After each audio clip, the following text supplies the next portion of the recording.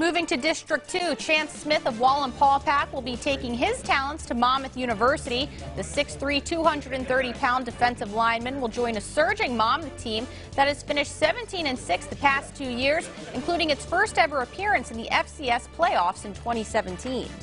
I chose Monmouth because I felt personally it was the best fit for me. I love the school, I love the coaching staff, they're really enthusiastic, and just everything seemed like a great fit. I think we have the best coaching staff in the area. They turned me into what I am today, and that's all I have to say about that. Congratulations to all our local athletes signing today.